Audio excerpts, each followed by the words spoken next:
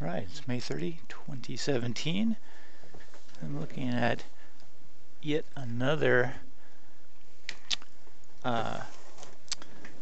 water level sensor. This time I've got a pressure transducer. This is an NXP, about a $5 or $10 item. It's a differential sensor. It has a atmosphere port and a pressure port. It's a MPXV7002DP. This is a eBay, AliExpress type of a thing. The back of it, the sensor says CJMCU-36. Has power, 5 volts, ground, and analog output. And I've got an Arduino clone I'm measuring here once a second. This at 0 psi differential between the two ports. It outputs half of the 5 volts, so the Arduino sees it as 512. I've calibrated this in inches of water. Nothing precise about any of this, but it's an example of a quick and dirty sensor, and we're going to see how good it works and what the problems are. So I've got a hose hooked onto it, and the hose didn't fit this port. It was too big, so I put a couple pieces of heat shrink and some hot glue on there, and let's have a look at the data. So this is the plot. You can see it's got about 0 inches. If I pinch the end of it closed like this, and then I squeeze the tube, we can see it go up. You can make it move by doing that, so something's happening. And if I stick it to this ruler and then immerse the ruler in this water column behind me or in front of you, we'll get to see what happens. So let's have a look at the water column. It's about 13 inches of water right there. It doesn't matter whether the tube is straight or not, it just matters how deep the tip of the tube is. So let's stick it into 6 inches and see what we get. So that's about 6 inches. We're off by a ½ inch or so. And there's about 10 inches. And that's full depth, which is about 12.5. And the first thing we notice is the downward slope. Once it hits the point, it starts to relax. And so there's two things that are going on here. One, this tube, water gets into the tube. As you can see it, the water level is up here. So once the water gets in the tube, it subtracts off that pressure because the tube is too big. So that it doesn't act like a capillary. The water doesn't stay out. So probably a smaller tube would solve that problem. You can see it's below 0 because now this water column, this little water column that is now that long, is hanging off of it. So if I turn it the other way, the water is pushing on it. So there's 2 inches of water, and if I shake that water out, it will go back to 0.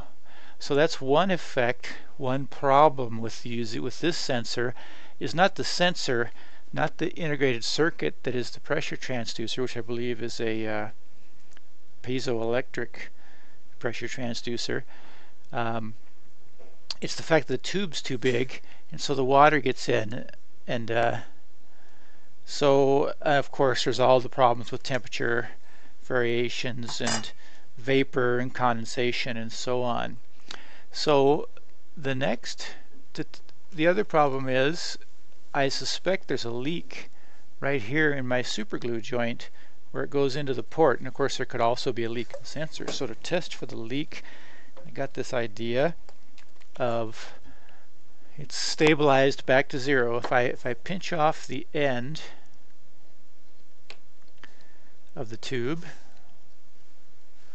in a vise, clamp the end off so that I don't have any leakage.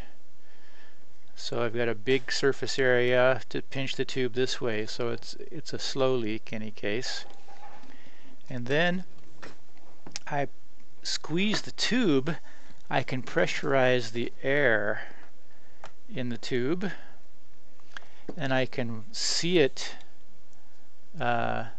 pressure go up, and then I can check the rate of leakage. So this is just like you would test a gas line, where you pressurize it and then you wait to see the pressure drop.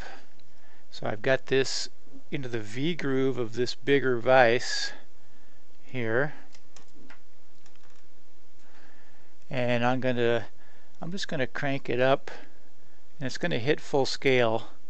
Okay, so that's pinched down, and you can see that the leak is pretty fast here because it's dropping down towards 0 at a rapid rate. So the place where I think that leak must be is right there. So without that leak, we'd expect that to be stable.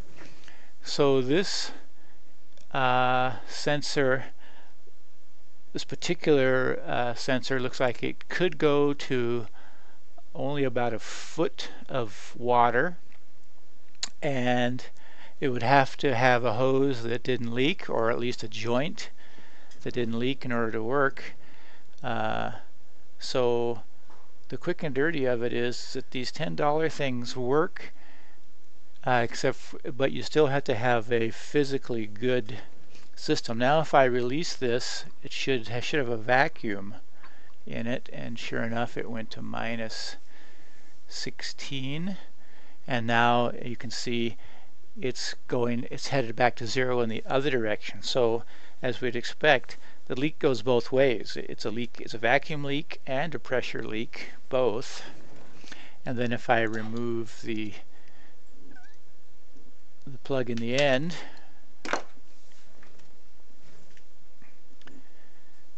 it'll get back to 0. Now it's right at 0 at this time. So that's this NXP $10 breakout board. I think the sensor itself, not on the board, is probably $5 or $10, and I think that this could be used to measure some things, where maybe you could have these arranged on a vertical column once every foot, let's say, and then you would just look to see which one had an output, and then the ones that were more than a foot underwater would be full scale, and then you'd be able to count up, and then maybe if you had 4 or 5 of them, $30 or $40 worth of these things, and then to keep the power consumption down, you just measure them once a minute or something, and you could see rates of rise that way, and then you don't have to worry about the drift, because once it hits the edge of that sensor that's stacked up in a ladder as you go up. Anyway, just one sort of different way to try to do things, just with these really cheap things.